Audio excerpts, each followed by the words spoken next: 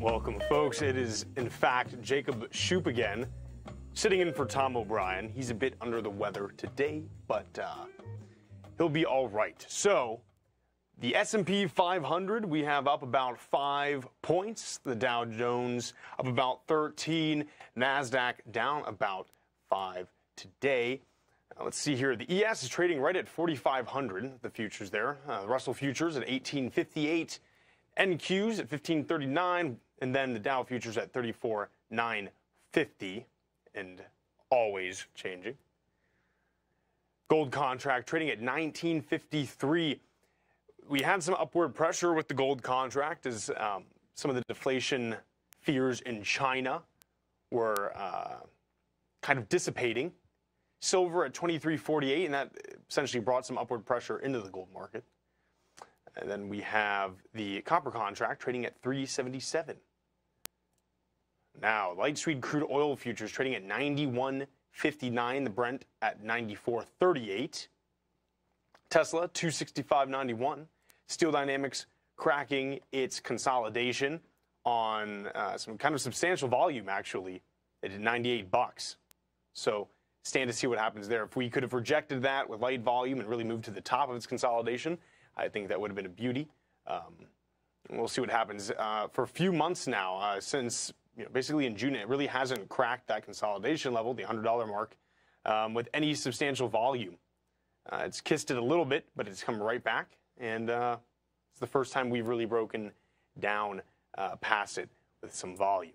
So not a great look for Steel Dynamics as it stands now. The dollar at 105.17, the Qs 370, Google trading 139, Meta 301, Disney doing a little bit better, right?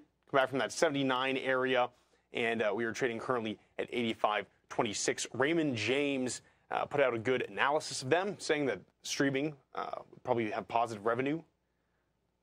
So currently they're doing a $1 subscription for streaming to try to get people onto their service. And then Apple at 178.67. Okay. So what are we looking at right now? I want to look at Novo Nordisk. They have some interesting stuff going on. Starting this year, we were coming about that 137 level, 138.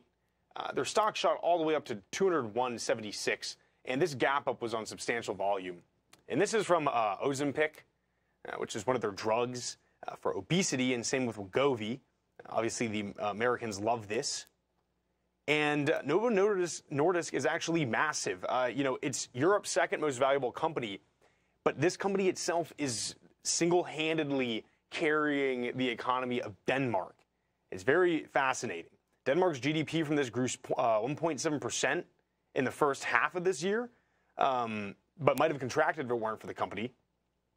Novo Nordisk share price is up over 40% this year, as of Friday's close, taking its market capitalization to 2.6 trillion. That's in Danish kroner, and that's 379 billion in USD. This is again from Ozempic and Wegovy, some other companies as well who have obesity drugs that are promising, and it's sending their stocks skyrocketing. So now, what's happening with it? Well, today you can see it's down about 2%, and the FDA has reportedly found objectionable conditions at a key Wegovy plant. Now, in the short term, that's bad, right? And we'll read a little bit on this article. Now, there's nothing wrong with the drugs themselves and their concept, but still, this FDA report is not great for them. And we might finish down probably about 2% today. The volume, honestly, was not substantial for this, and this is much more of like a running headline, but it's good to keep in mind as well, if you're holding Novo Nordisk and you're not really sure what the dive is for. So, according to Reuters, which cited a MarketWire news report, the FDA inspectors filed a Form 483 following their inspection of Novo Nordisk Clayton, North Carolina manufacturing plant.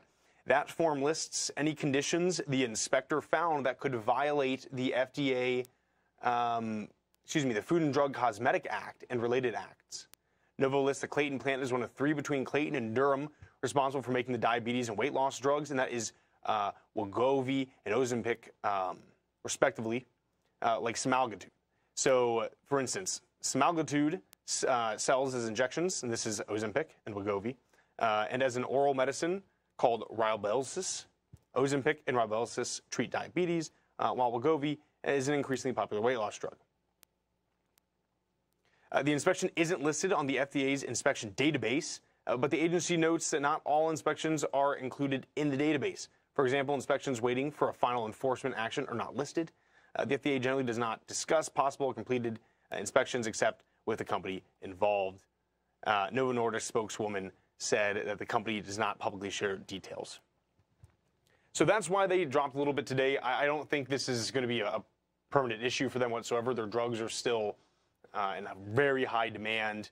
And as the rest of the world continues to modernize and obesity becomes a bigger risk for them, you think in China and even Mexico as well. I think Mexico is the most obese nation. These kind of drugs will be exceedingly popular. Next on the list, I want to talk a little bit about Nikola. Give me 1 second here. I think their ticker is NKLA. So they had a huge pump up today. Yes, it did. Oh, I clicked the wrong thing. Give me a second. Anyways, they have a new COO, and this shot the stock up pretty substantially. And we'll talk about that. They're up 33% today. Now, famously, this company got shot down.